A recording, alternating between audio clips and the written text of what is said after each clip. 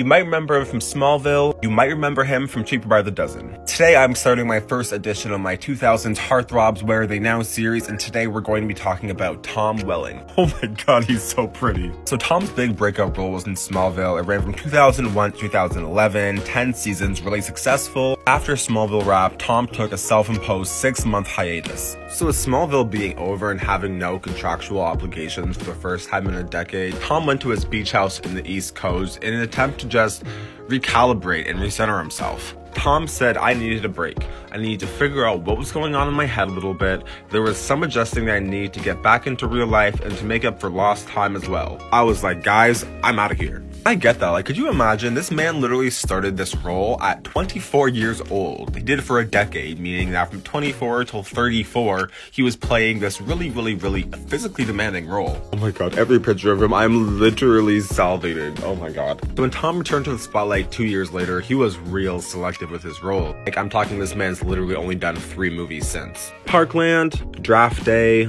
and The Choice. I've seen none of these movies. But like, it must be a really great feeling being financially successful enough to like pick and choose the movies you want to do. Y'all are probably dying to know what Tom looks like now. This is what Tom Welling currently looks like at the age of 45 years old. Oh my god, how is he 45? Like, it makes sense, I guess. Like, he was in his 20s when he was a heartthrob, so I guess now he's 40. I feel old. But yeah, this is Tom. And this is like the most recent picture we have of Tom. So in 2014, Tom started dating equestrian and saddle club founder Jessica Rose Lee. So in 2018, Jessica and Tom announced their engagement and then married in November of 2019. Jessica and Tom also have 2 sons that were born in 2019 and in 2021. Tom is also not a fan of interviews. Tom says, I might be into fame one day, never say never, but I don't want to be a celebrity for the sake of being a celebrity. I want to work and then go home and live in private. You won't see me in the tabloid. Which is very much true because I cannot recall any sort of tabloids about Tom Welling in my entire life. He's just not into Hollywood like that. Tom also had a guest role on Lucifer, as well as having a recurring role on this new show called Winchesters. Yeah guys, that's really all I could find on Tom Welling. He lives a very